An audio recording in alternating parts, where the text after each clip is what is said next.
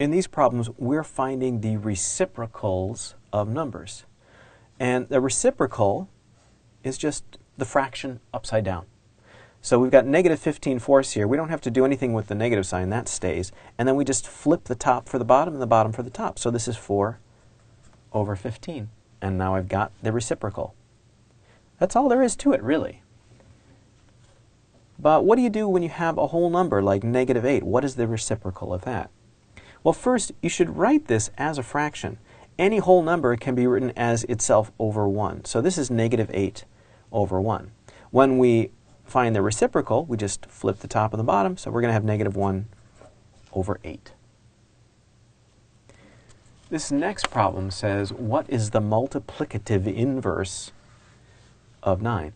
That is another word for reciprocal, another phrase for reciprocal. Multiplicative inverse, what this means is that if you multiply a number and its reciprocal, it comes out to the number 1. And that's kind of a cool thing to know in math. So 9 is 9/1. Its multiplicative inverse is 1/9. So that's our answer for this problem. But watch this. If we multiply these two together, 9 times 1 is 9. 1 times 9 is 9. We get 9/9. That equals 1. So that's a property of numbers and their inverses. If you multiply them, they come out to 1. So you might see a problem like this, where it says 3/7 times what equals 1, and all you need to know there is put in the reciprocal, so 7/3.